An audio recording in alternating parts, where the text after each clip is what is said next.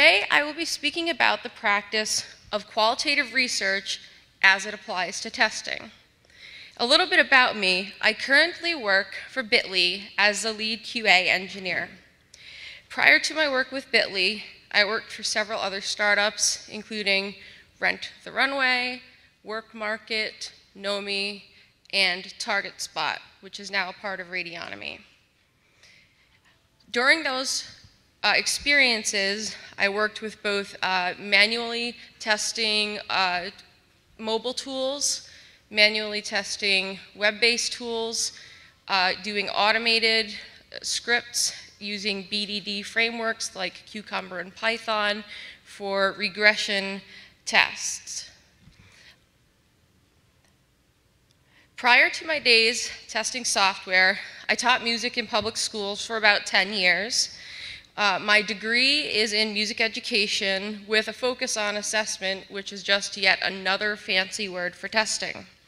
My research on assessment involved checking, assessing, evaluating, and paying attention to the heretofore unattended to actions of the teacher in the classroom and how their performances actually worked with the students to assess their learning and give them feedback that made their learning better. And this is what I noticed and wrote in about my dissertation.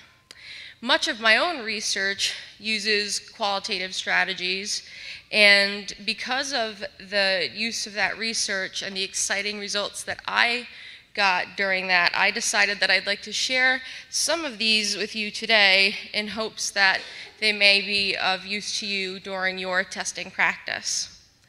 So when I changed careers from teacher to tester, I noticed that the ways I interacted with the software felt pretty intuitive to me. My first day ever of testing was, I was let loose with the instructions, put the problems in a spreadsheet. What? So I was like, what do I put in the spreadsheet?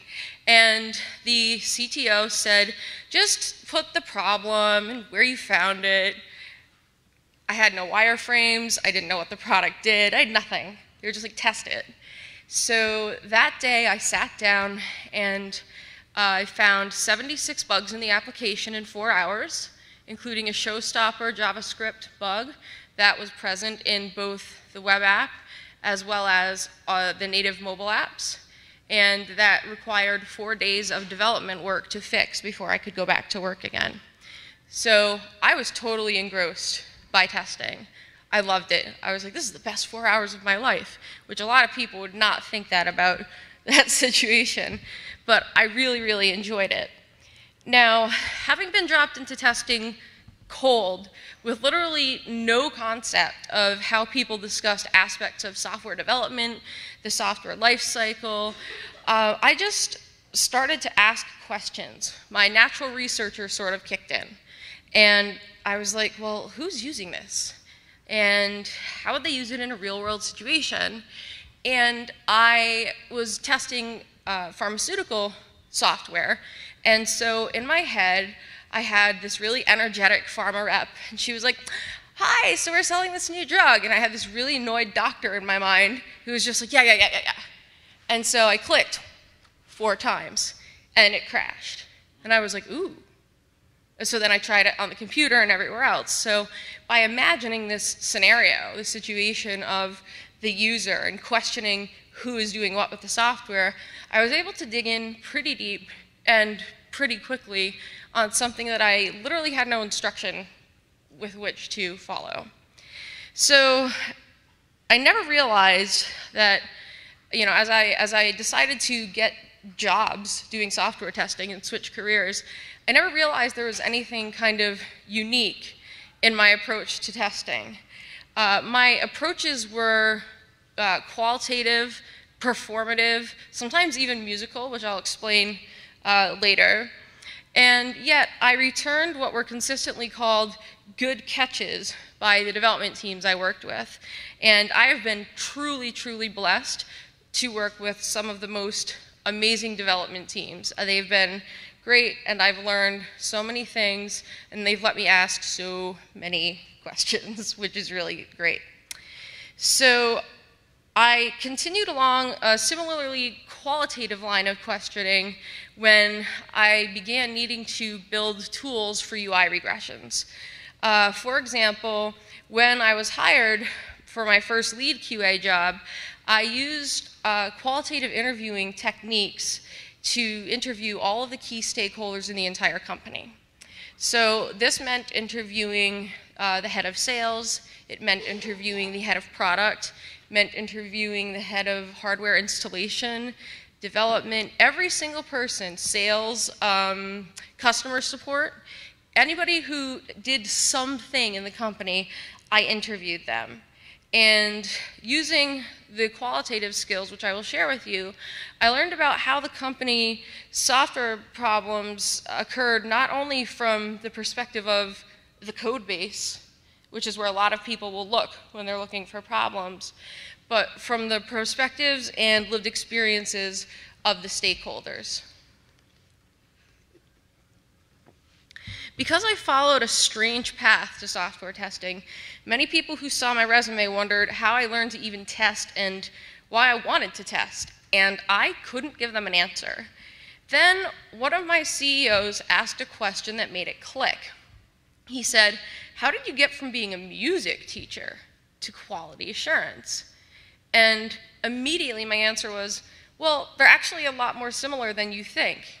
And I went on to explain what seemed to me really obvious parallels, as I am also a professional violinist and violist. So I thought, well, you know, you look at software, you don't look at the whole thing. You learn to play a Mozart concerto. You don't play the whole thing at once. You play the first note. You play the first measure. You group it. You approach it. You think about what parts are the trickiest. And kind of the same approach when looking at software. You don't always test the sign-in page and ignore the, part that handles credit cards, even though that part can cause a lot more issues. So in a similar vein, music and breaking it up and tearing it apart to make sure that each little tiny piece works and then putting it back together, software testing to me in my head looked a lot like that. So it was a little bit of a different experience for me. So areas that initially seemed disparate, like philosophy and testing, music and testing, or teaching and testing, started to play together in my head. And the more I played with these ideas, the more it seemed to me that the qualitative research and software testing were eerily similar in method. Of course, as with any practice that one chooses, there are assumptions that one accepts when choosing an approach to testing, whatever that approach may be. Philosophers such as Lyotard, along with Foucault, resist accepting one meta-narrative or single truth about anything in society. They have a question everything mentality. Does it really? Is it so? And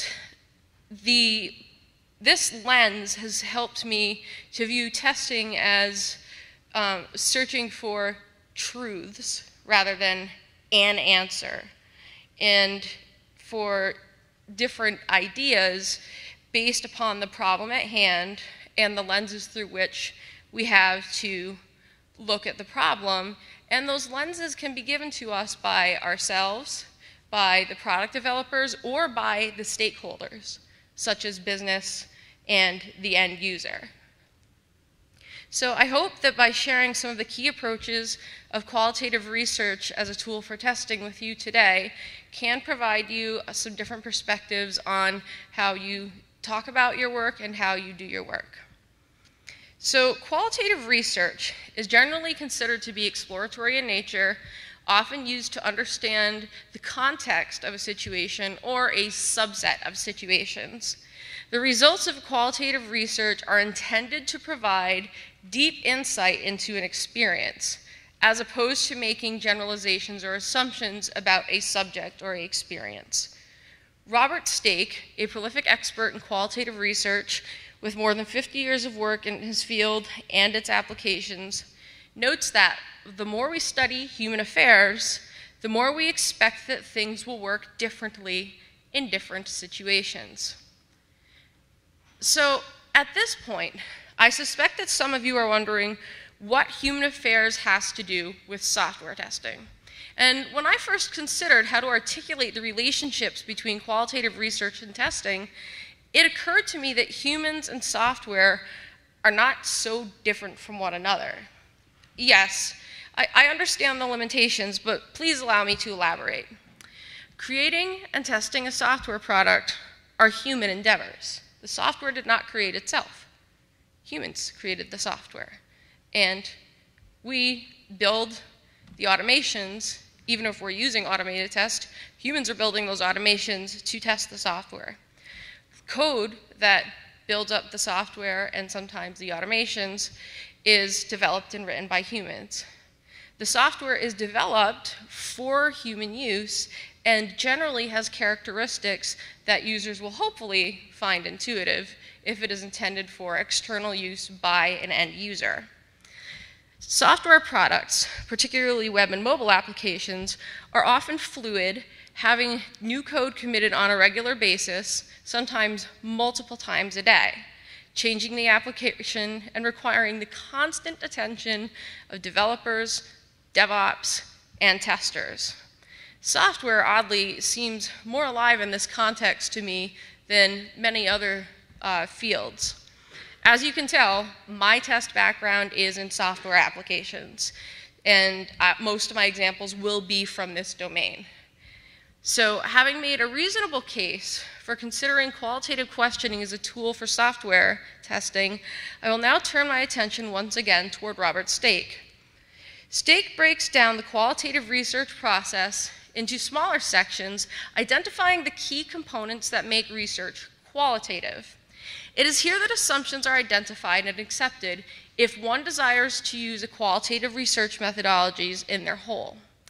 Besides these introductory methodologies, there are hundreds of books, research articles, and even handbooks devoted to this subject. For today's purposes, I am going to stick with Robert Stake's methods as an introduction to the field of qualitative research, as they are a good foundation for working with qualitative research methodologies and tests, and can allow for further research if desired.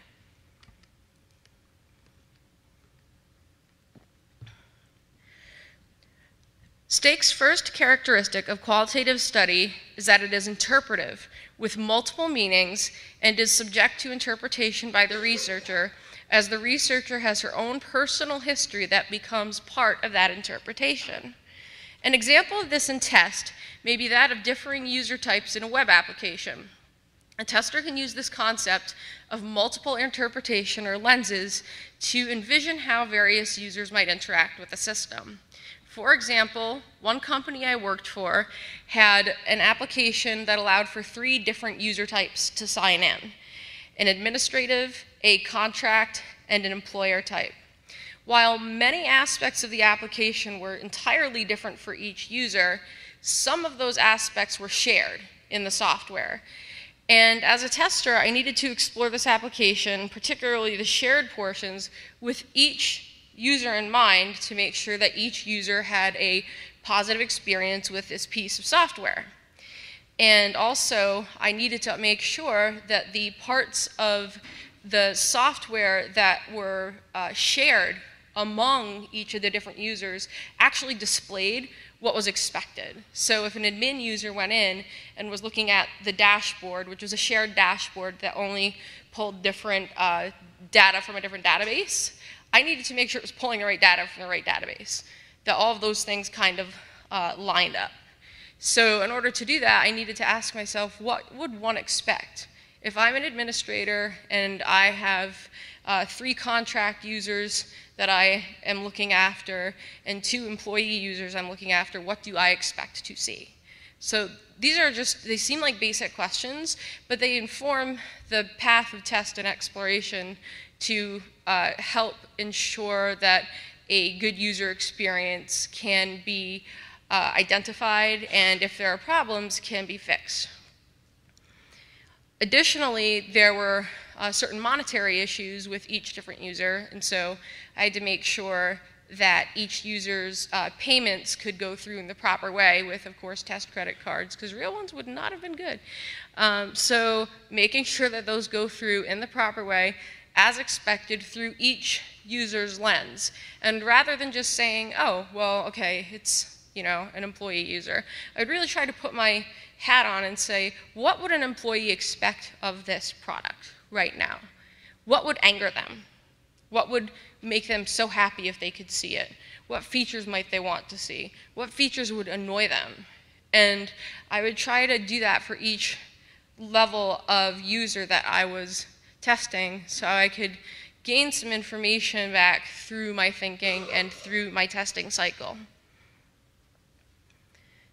The second characteristic of qualitative research is that it is experimental, empirical, and field-oriented. The research emphasizes observations and does not intervene or arrange to get data.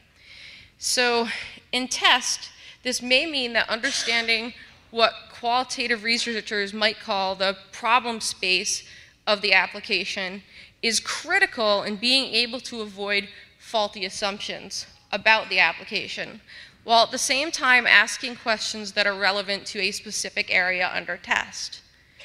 For example, working on an application that is internal and is used in an ad-serving space would require different questions than working on a consumer-facing website, and both of these are different than testing systems that are assigned to track inventory or financial interactions for a bank. So before beginning to even test an application, testers might be wise to gain an understanding of the problem space in which they are working.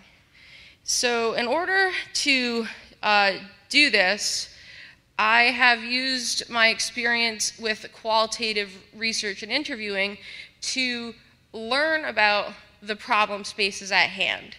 So when I was testing ad delivery, I learned about the different companies that performed audio ad delivery, that performed ad delivery on the web.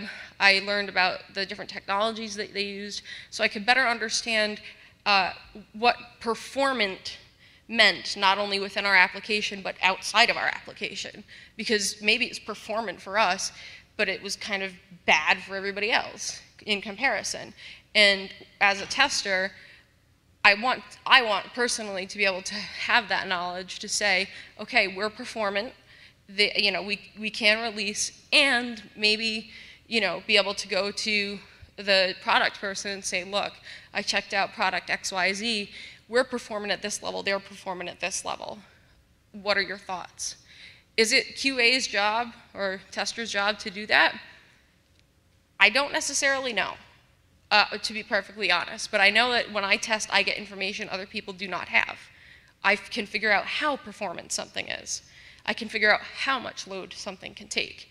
And so if I share that information along with the research I've done, then that may be able to help the product become a little bit stronger.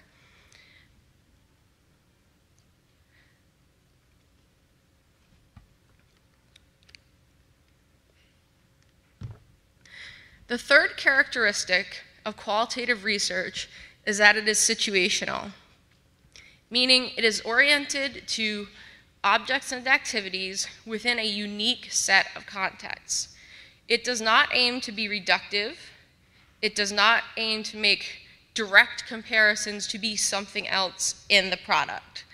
So the point to really pay attention to is the aspect of things being situational. As testers, we must understand the activities that the software performs. These activities can include pulling information from a database and displaying it on a website, using information from multiple databases to inform an algorithm that displays information for consumer use. Questions that we can reasonably ask in the context could be, in what situations will this application be used? What information or data is important to test in the use of this application? And what activities would one use this software for that might be against design expectations, but could be reasonably done based upon how it was designed. In other words, understanding the context doesn't just mean understanding what it was meant to do, but understanding what it's capable of doing, even if it is unintended. And in that manner, malicious, that it's more of a security kind of thing, but understanding if and how malicious actions can be taken with the software, asking those questions and understanding the context around which the software is actually being used can be very informative and may allow developers who might not have thought of, oh wait, we're designing it to do this thing, but it does this other thing that could blow up our whole system. So that might be helpful information. And these are helpful questions to ask as we're testing, because we're not just testing for positive. We're also testing for negative, what don't we want, what kinds of things are happening that are undesirable. And what are the unintended consequences of doing certain things? The fourth characteristic of qualitative research is that it is personalistic and empathic, working to understand individual perceptions. The issues that occur emerge from the research and from the people involved. This fourth characteristic involves more of a philosophical mindset rather than a set of activities or prescriptions or do's or don'ts. For example, as a tester, when I initially perform my interviews with the stakeholders in my company, I avoid leading questions and instead try to ask very general questions that will allow the stakeholder to share with me what they feel are major issues, as well as their expectations for the product and how these expectations are or are not being met. So here's an example. Instead of asking the head of the sales team, so, what issues are you having with development? What's going on? That sets up that's inviting a negative response, just by the way I asked the question, because I'm asking them to look for things that are wrong. Instead of, can you tell me about your workflow? What's your typical workday like? And how do you interact with each team? So in that sense, I'm inviting everything into this space. And qualitative interviewing, qualitative questioning, it's very important to invite all of that feedback and all of that lived experience of the other person that you are interviewing into the space so that they may be fairly represented. Sometimes, though, both people and software grow quiet. Silence can be louder than words, as researcher Lisa Maze points out. So, when you're conducting a qualitative interview to try to understand the needs of the customer service team, maybe they stop talking and they just don't give you any information. Now, the question that we have to ask as testers is, what does that silence mean? What does it indicate? Maybe it indicates that they are having a political problem. Maybe it indicates a problem with another team. Maybe it indicates a problem with me or with my boss, or another problem that they're not comfortable talking about. But letting that silence go completely, now I wouldn't say, let's badger them. I wouldn't say, no, why are you silent? Why aren't you talking? Okay, I'm trying to get this interview done, right? We don't want to do that. However, backing away from it and taking the time as testers, as thinkers, as researchers to wonder and to maybe use that as a way to approach somebody else and say, I noticed that customer service was really quiet yesterday. Is something going on in customer service? Maybe they're having a bad day. It's hard to know, and it's even harder to guess or to make something up. So using the research skills to learn as much as possible, so that way that when we approach our tests, we can dig deep and we can do testing that matters to our constituents and to our stakeholders. Now, software. How is software silent? In ways, it's all silent. I see computers going. I'm looking right now at a piece of software in the back of the room. I see phones on desks, tablets, and it's all quiet. Humming along, working pretty well, and that's great. However, sometimes our software goes silent when we're testing. Sometimes it just doesn't do anything, and we're expecting it to do something. So it hangs up. We get a 404 error. We don't know why. We get some kind of running an automated script, and the script just stops. Can't find this element, don't know why. So when our software goes quiet, we need to know who to find to help us get those answers. For me, it's my DevOps team, because they can dig into the logs really fast and say, oh yeah, this is down and this is why. It's like, thank you. For other times, it's because somebody put too much load on the machine when she was testing it and broke it. Like, legitimately, I broke it. And that was my fault. But knowing why, asking the question, like, why is this happening right now? And who can help me?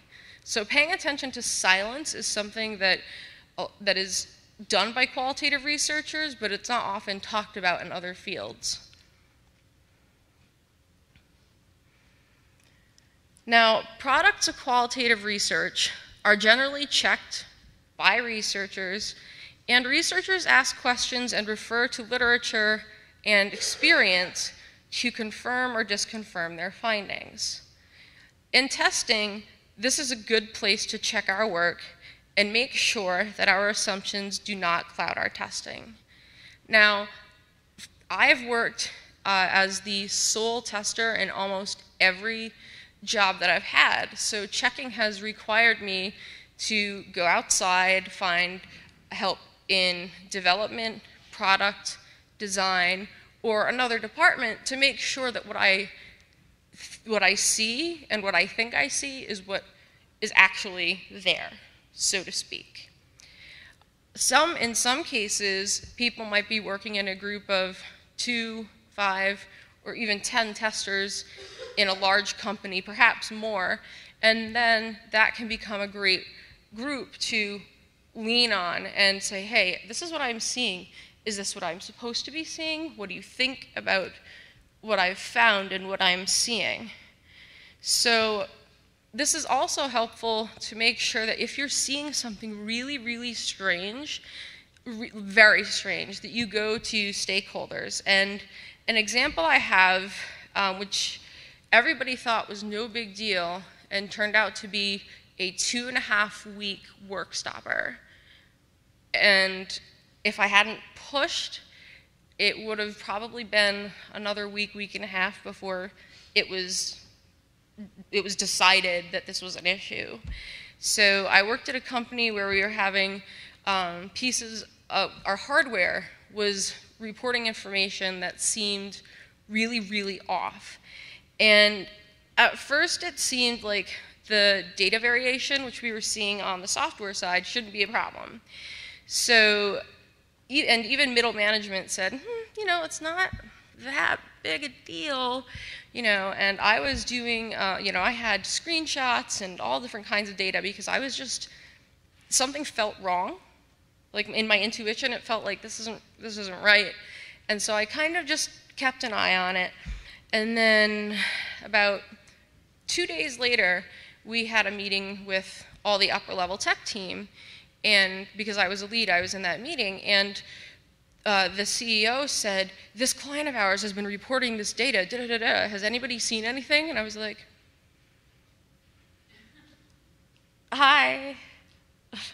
Yeah, so this is what I saw, and this is what it was reporting, and I have screenshots, and I have video recordings. down goes my hand. He was like, okay, we have to redo this. So the dev team spent about 2.5 weeks rebuilding product underneath while other product was happening. And this was something that if I had just dismissed and said, oh, okay, it doesn't matter, and gotten rid of all my data without double checking with multiple people, it could have been a huge cost because it was a big client. So the idea of double checking one's work, even though it's not 5th grade math, still matters. Still matters. Now, the ideas of qualitative research methods have basically and finally led to me realizing that drawing together all of the experiences that we have as testers and as people are the things that make us stronger testers.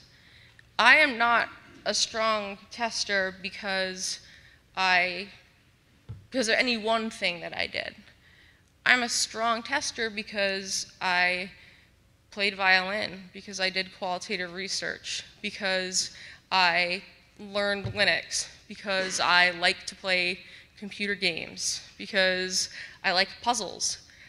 So all of these the things that pull together create me as a tester. And I think that what qualitative research invites us to do, aside from asking questions, is gives us the opportunity to experience ourselves as full, whole people within our jobs and use those full, whole experiences that we have and that we have built over our past histories and inside of ourselves to make our practice better.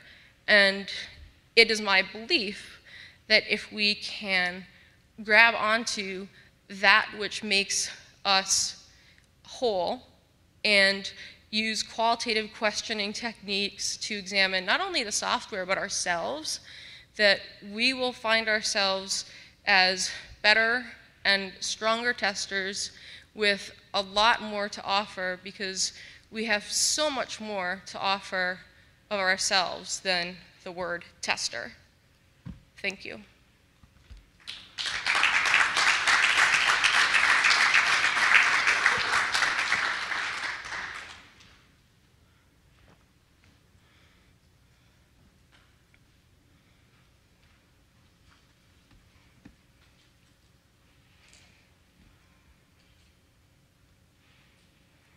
On the microphone.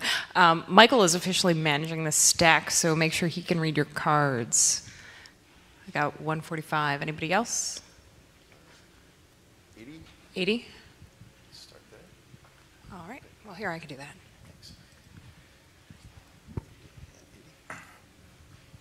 Thanks. So my question is, some of the different stakeholder types that you mentioned there may not have often been approached for their input on this sort of stuff before. What sort of reactions did you get from them, and what sort of feedback did you get afterwards?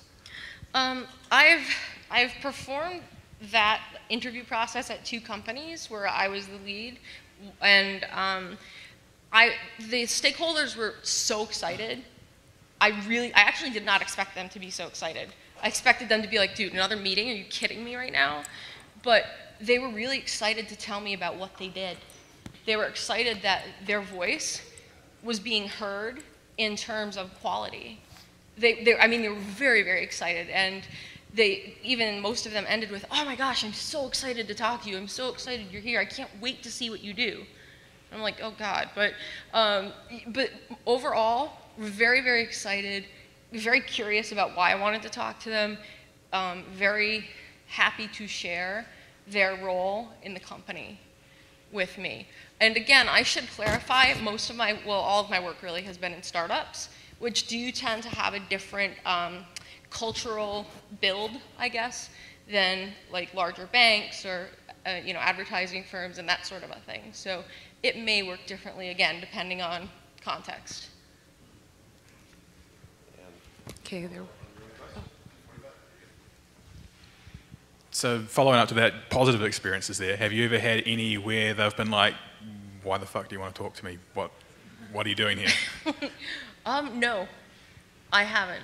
But again, there are smaller startups that I've done it with, and I'm sure, I bet if I try to add a larger company, they might be like, dude, seriously? Fuck out. So. Okay, there was a new thread, number 80. Where are you? Ah, thank you. Stand. Regarding finding issues that require days of rework, what ways have you found to avoid that? Maybe get the feedback sooner, and maybe you could fix it while it's still being developed? Yeah, that unfortunate situation happened as I was a consultant. So they didn't have a regular QA at that time, and they'd already built it. So yeah, normally the places I work, all but one or two had pretty decent agile methodologies, and either had QA in the mix early on, or the ones where I was the first person, I said, I need to be in when it's being designed. This is when I need to be involved, because I need to be able to look at wireframes and say, hey, wait, what's that consumer experience going to be like? Is the consumer going to be upset? What kind of a change is it? So normally that hasn't been my experience. It was just really unfortunate that it was my first testing experience, and it was just a consulting experience. But yeah, you're totally right. That's very avoidable. Okay, 177 and 73. Hi, I'm also a musician, so I appreciate your description of the correlation between music. I've been trying to say that for years, and you did it perfectly, so yeah, thank you. And my question is, have you turned this interviewing practice back kind of on yourself? Because I find the work that I'm doing right now, there's a danger for it to get stale. There's parts of it that are very repetitive. Mm-hmm. So have you tried turning this on yourself? Think that might work? What do you think? In terms of questioning my work, or in terms of saying okay, Jessica, Yeah, interview yourself about. I talk to myself all the time. No, I really do. And that's what I'm thinking of. I'm wait, I kind of talk to myself all the time, and I informally I do. I haven't initiated it as a formal practice, although that probably would be very helpful to make note of. Typically, as I'm working through a problem, I'll have my notebook, because I'm very old-fashioned that way, and I'll write just the questions. I'll sketch out the wireframe, even though I have it in Dropbox. I could print it too. No, I sketch the wireframe, and I do that, and I do ask myself questions. And what is this here? And why is this here? And this is important to them, but ... So it's a very informal process for me, but it would be interesting to see what that would look like, actually, kind of as a formal part of the process. Okay. Thank you. Yeah, thank you. That's a really good one. Green, 73. Hi, I just earlier in your presentation you mentioned that you worked for pharma, or you were doing software testing for pharma. Yeah. And I'm curious, is the quality going to be different for the way that people, in your qualitative research, do you tend to get completely different viewpoints on that in your startups versus something like pharma? Yeah, you do. I've found that startups, and I don't know what the reason is. I haven't conducted formal research on any of this. This is all very informal, but I've found that startup companies seem to be more invested in the quality of their product being tight. Whether or not it happens, that's a different story, but they voice a desire for that to be there. Whereas the bigger companies I've worked for, it's just does it work? Get it out the door. Does it work? And then when you bust it 76 times and it doesn't work. But but yeah, it's definitely, there's kind of an attitude shift that I've noticed even in bigger companies, where I have friends who are developers who work in bigger companies, huge companies that have no QA. And companies you would not believe, I will not name names, but companies that you think, oh yeah, have you? No. not even a little. So yeah, I think there's definitely a different attitude about what they put out the door, how fast they're going, what their development life cycle is like. And I think it's individual to each company, but again, I don't have enough research, scientific data to base that off of, just due to lack of talking to enough people. Have you got anybody? Okay, then I got 118. Hi, I'm really appreciative of this. It has given me a structure to put some ways that I question. One thing I'm curious about is you'd said that you have interviewed, you do these interviews at the beginning of the project. I'm curious about the time you spend on it, and the time you spend when you're not interviewing to review the information, just get a sense of that. And I'm also curious to know if it becomes an ongoing conversation with some of these stakeholders, or has it mostly been for you a sort of single event per project, or that kind of thing? In a really nice way, it actually is usually the first time, like, besides, oh, hey, and that's the person in charge of customer success, so-and-so. It becomes a really nice way for me to have a relationship with that person. Then when they have an issue, they come to me. Or like when they have a big issue and they're feeling like maybe they need somebody to come to, they'll come right to me. We'll talk about it, and I can kind of get it to the right person, or I can go in, I can triage it. We can figure out how to get it where it needs to be more quickly. And over time, it gives me a nice relationship, because as new things are being worked on, I can say, oh, hey, Jen, can I hop in a room with you for like 10 minutes and we'll just discuss really quickly what your expectations of this are? So the initial interview, it gives me an idea, okay, this is who you are, this is what you do, this is who you report to, how you talk, all of those kinds of things. And then the follow-ups relate as people either need me or as I need something from them, and we have that open dialogue, which I think is probably the most helpful part of that process. Okay, same 137, thread. same thread?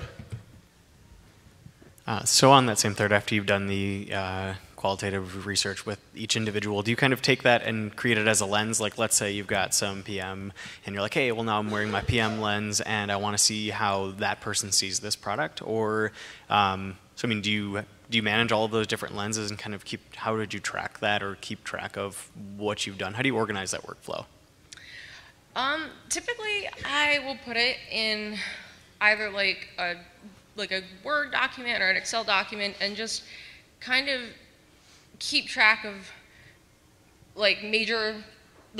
this is their major project, this is their major investment in the company, and then these are their things that they're really unhappy about. And just so I can reference it as something that's coming up. As I work at somewhere, I just remember who hates and loves what. But I work at small companies, so that's not it's not as hard as maybe working at a company with 200 people, where that would be extremely difficult. But right now it's just kind of just basic organization, and then remembering as I'm working with them, and their needs change too. Like if I'm able to help fix one part of their process through doing QA, like sometimes they'll say, nobody ever pays attention to us. I'm like, okay, I'll pay attention to you, and they'll come to me and I'll say, okay, let me do this, let me test it. It takes 4 minutes of my time, but it's created happiness, and then I can hit an engineer and say, hey, I found this weird bug, so and so reported it, what would it look like to fix this? Drop it in the backlog, there it is. So it's like the little things that I find I'm able to kind of triage that way that help make people a little bit happier too. All right, So same next thread, thread. 145? No, wait, we had a same thread. Same thread, 145. Yes. Yeah, cool. So following on with this, having the ongoing discussions and stuff like that, do you, at the end of it, after a successful release or a disastrous release, do you go back and review what you did to see if there's ways that you can improve the interviewing process as you go? I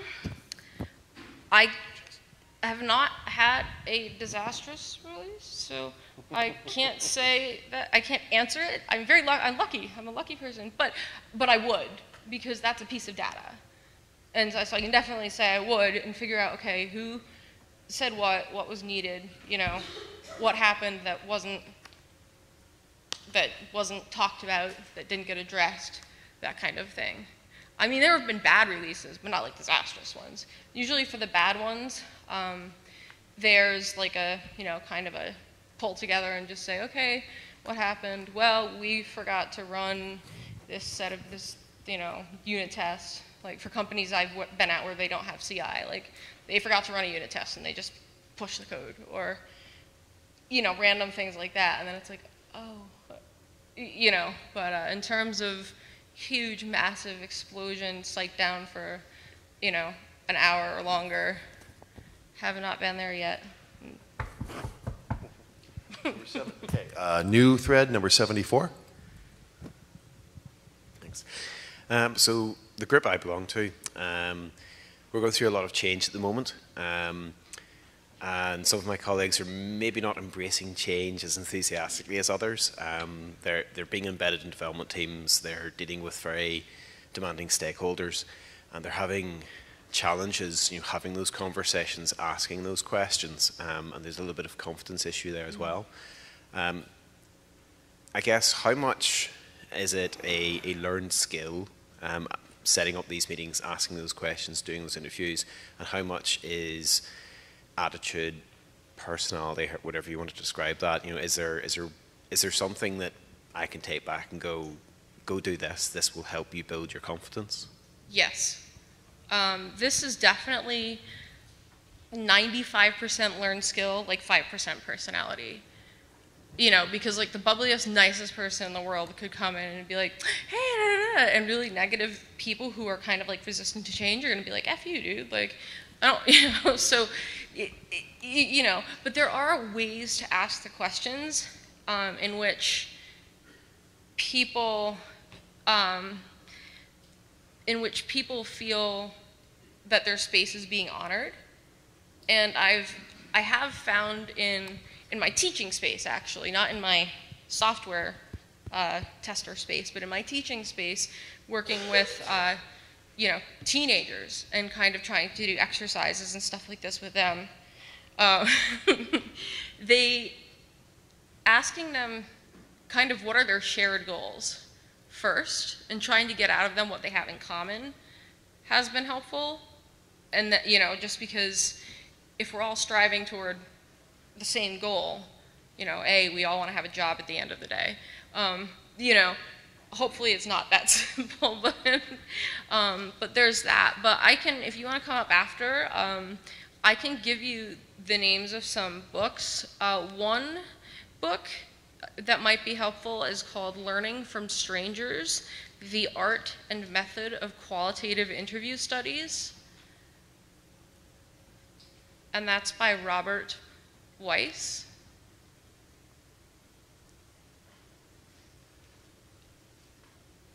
And then there are some other books that might be helpful in terms of the language, the specific language you choose to use, that have been used in a lot of different kinds of difficult interviewing. So I can, if you want to come up after, I'd be more than happy to share. Okay, new thread, number 63. Hi, I was wondering, have you ever had the opportunity to interview like end users or customers of the software you're working on? And if so, has their expectations ever differed than the project team's expectations or your client's expectations? I did work at one company where I had the opportunity to interview, and customers definitely have a different expectation because they don't know how it works. And so once I'll ask them, I'll talk to them, and generally, you know, you hear from customers when they're really psyched or when they're really pissed. There is not a middle ground with customers. And so in talking with, you know, the really psyched customers, it's just like, oh, that's so cool, I love it. like, yay, great, keep, posting that. But for the customers who are really upset, the interview with them tends to focus around what needs are not being met by this product for you. And at that point, I actually, if they ask a question about how the product works, I will answer it. But I find that sometimes customer support interviews that I've heard, and this is not everywhere, this is, I don't intend this to represent all customer support ever, but sometimes I have heard customer support where somebody will be on, our side, of the phone and say, well, this is how it works. But that doesn't get the information, that doesn't make the customer feel heard or get the information about what their need is. And something that I would love to see is if customer support, from a QA perspective, is to get more insight on customer need, because that allows a different lens through which to test. Like, if you test the highest area of customer need, you will have happier customers, less complaints. That's a way to look at it. That's a lens, that's an approach. Not the only approach at all, but it's an approach that could be beneficial if you're a service-oriented product. So I have had the chance to do it, but nowhere near as much as I'd like. Okay. New thread, number 197.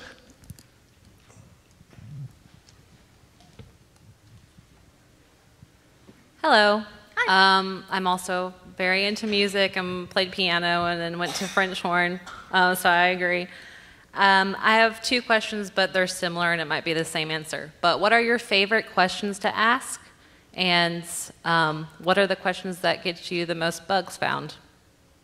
Get me the most what? What questions find the most bugs, help you find the most bugs? I think you're right, you are going to get the same answer, because my favorite questions are the ones that get me the most. Asking somebody, what can I help you do with my role? So this is my role at this company. Given that this is my role, how can I help you do your job better? Like, that's my favorite one, because it forces them to understand my role a little bit. Forces them to understand, I go and explain it first. Like, I'm the QA lead, this is what I do, this is what I've been tasked with doing. Given all of these things, what can I do to improve your job here, your life here? And that allows me just to understand what their needs are, and they can express their needs in a way that fits, like, my capability, and they know what they can expect given what I've just told them. They can set, like, a reasonable expectation of how much time they're actually going to get.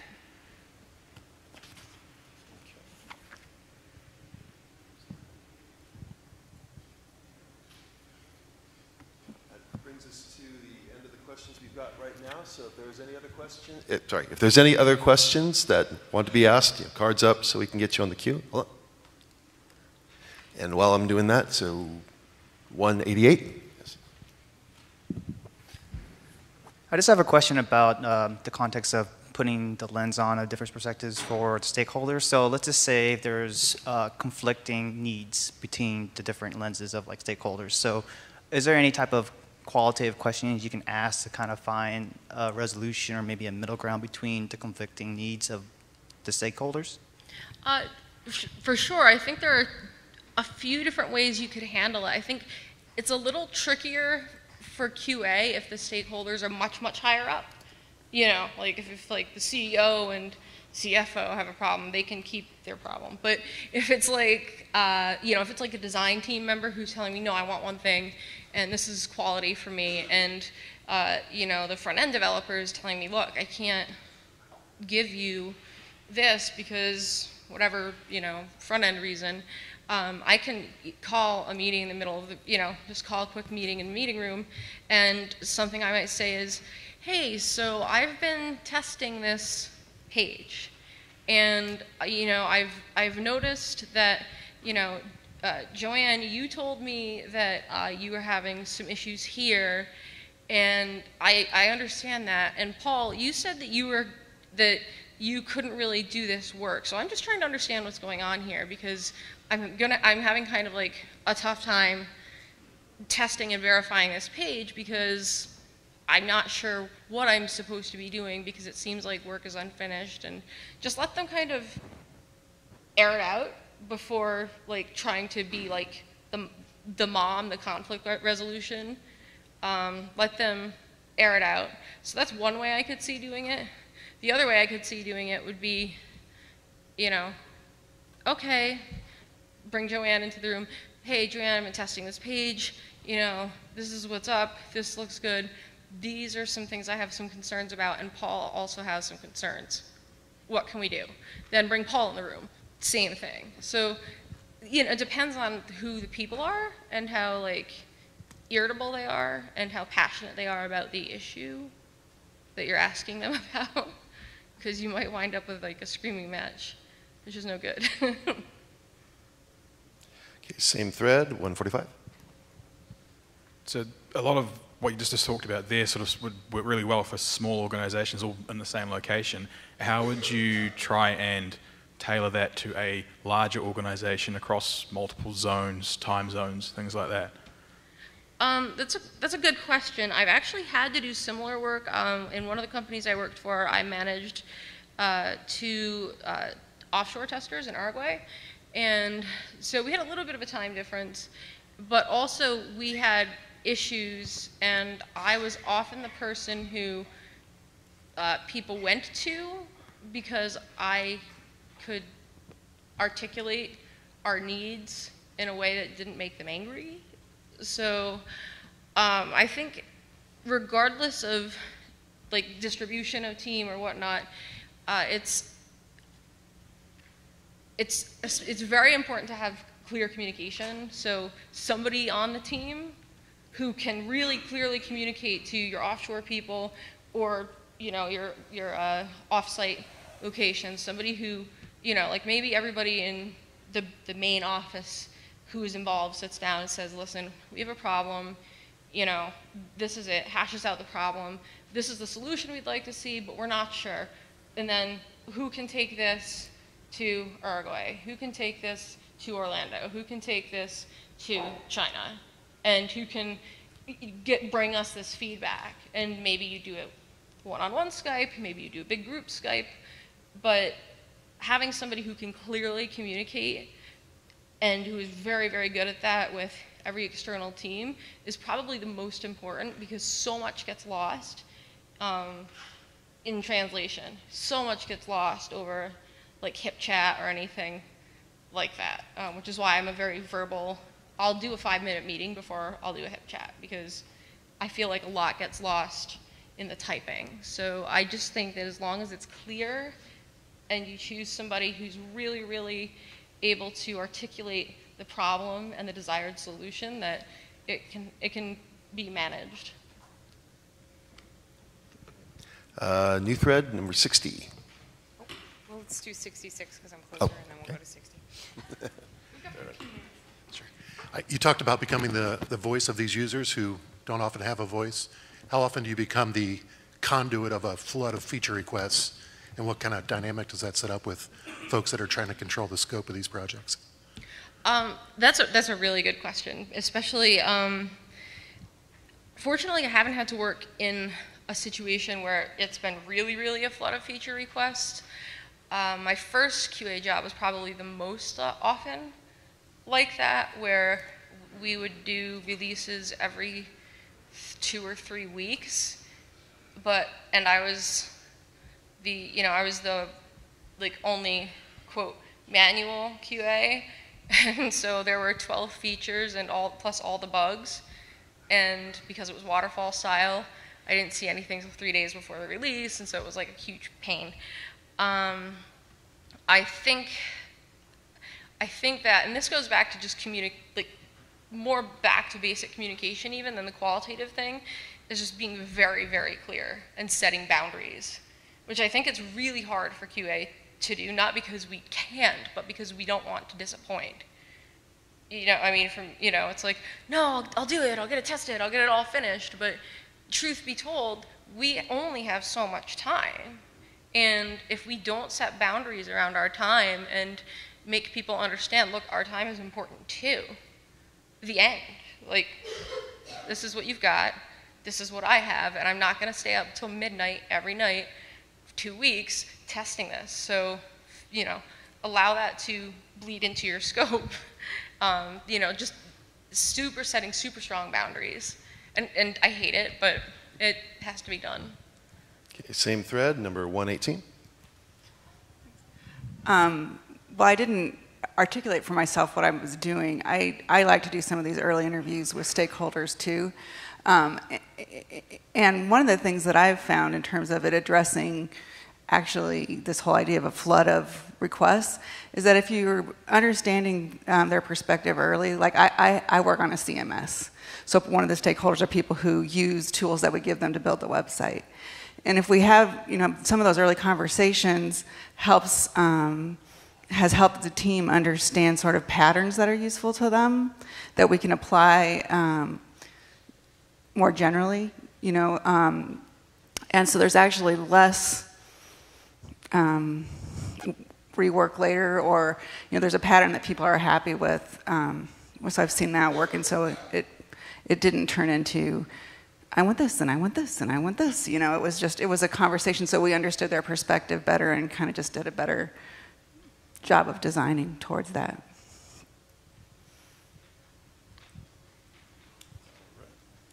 And number 60. Quick question, why did you choose Robert Stake's methodology, and do you have any alternatives and positives, negatives from his writings? I chose Stake's methodology because it's basic and it's easy to start with. Like, it's pretty much I'm in master's degree, like when I was in my master's degree and I was starting with qualitative research, they're like, here's Robert Stake. And I wanted to start with something that would be digestible to people who had not, who had not necessarily performed qualitative research or anything like that. So that was really a choice that I made, and that's why. Corinne Glesney, I really enjoy her work, Becoming Qualitative Researchers. She happens to, she takes more of a kind of philosophical turn that I like in her work, and that it's a little more reflexive. Like, Stake's work is not reflexive, it's straight up qualitative research. But Glesney's work is a little more reflexive, where it's like you're questioning, but then you're bouncing back to yourself. And so I do happen to like that about it. And then Lisa Mazet, I mentioned and brought up because I found her work interesting in terms of the concept of silence. We don't examine silence, but she did. And she did it with this group of teachers, and the things that she found out when she did were incredible. And so I selected that work specifically to share with this audience for that, for that reason. And trying to think of other works that,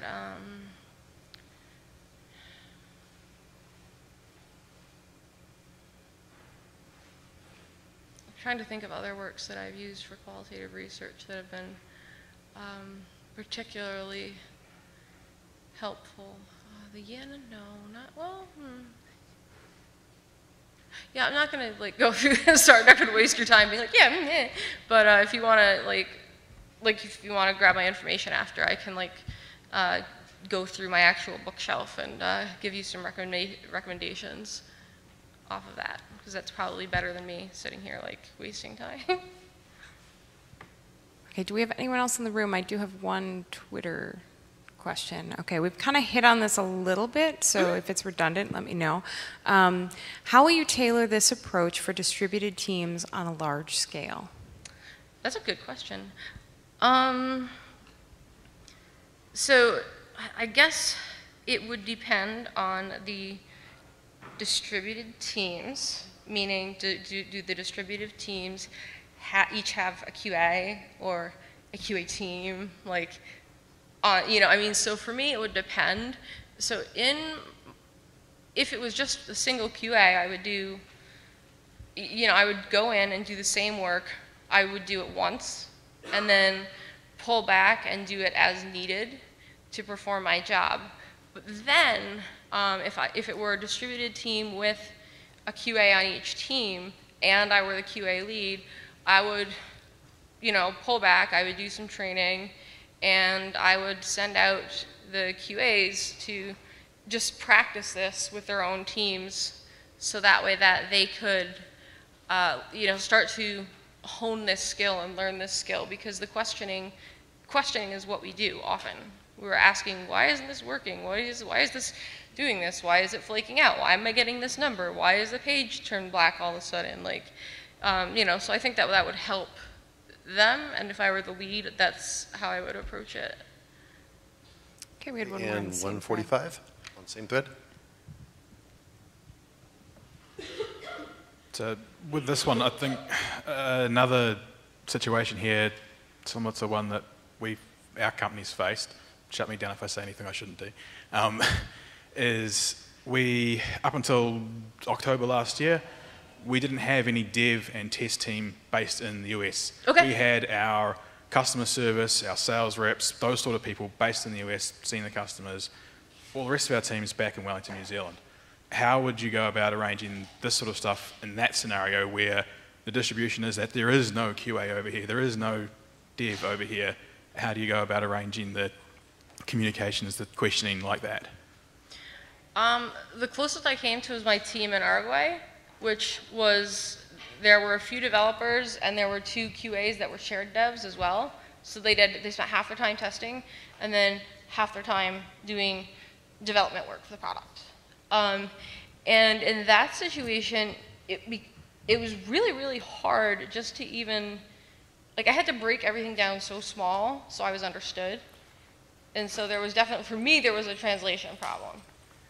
Because I wasn't good enough at Spanish to conduct business in Spanish, which they got a good laugh out of, and I got some training out of, they helped me out. But I would say if I were in that situation, breaking everything down as small as you can and watching out for communication issues like idioms in questions or any kind of cultural specific references, because those are things that I found tend to get lost. They got lost, and I would have to spend 15 more minutes typing, explaining what I meant because I used an idiom, or because, and it's nobody's fault, it's just the nature of communication across, broad distances and different cultures. So I would say break it down really small and watch out for communication issues like idioms, cultural specific, and then hopefully you can get to a point where you're able to communicate what you need, and other people on your team too, reminding them, hey, listen, we really need to be as clear as possible, and this is what clear means. Because sometimes they think they're being clear and they're not. I used to think, I'm totally clear. No. All right, we've got about 10 minutes left. Any more questions? All right, great. Thank you, Jessica, and thank everyone in the room. Thank you.